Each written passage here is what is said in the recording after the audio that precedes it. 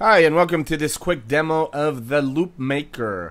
The new version of the TheLoopMaker now runs from the window menu. So you install it in the script UI panels folder and you select it here.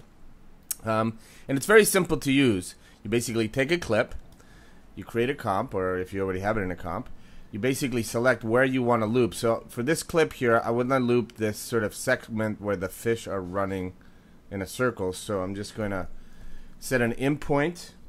I'm just going to drag the in point here for the where I want the loop to start, and then I'm going to go to the end here and set the out point here. So now it will basically loop this little segment here. So you just select the layer you want to loop. You can actually have several layers selected if you'd like, but in this case we'll just do one. Then you basically tell it how long you would like the dissolve to be. Since I'm not really sure how long this clip is, the default of 60 is good. And then use blend effect is, it uses the effect called blend. It's under channel blend. And it actually creates a more cinematic looking dissolve when it does the loop. But if you have, say, like a transparent background or something, sometimes it doesn't actually work as expected. So in that case, just turn it off and it uses the opacity for the layer.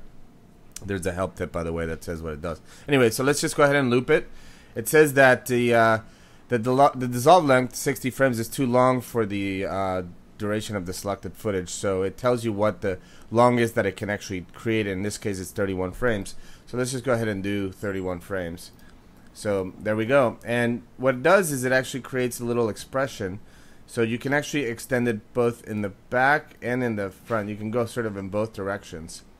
And it just loops. So if we just preview this, you'll see here that it's just basically dissolving the clip back onto itself. So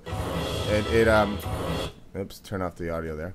So you can see that it just basically creates this loop for you. What's cool is that you can actually see the pre-comp that it created, which is the looped pre-comp.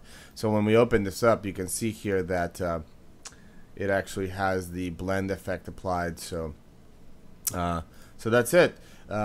The other big news about this version of the TheLoopMaker is now it is actually international, localized for international use. So at the moment, it's been translated into 5 different languages, and I'm very happy about that. And so it actually gives you everything, all of the prompts and all the error messages and everything in one of these languages. And if it's not one of the languages, it'll give it to you in English, but you can actually run the plugin or the script as before you couldn't. So very excited about this new version, so please enjoy.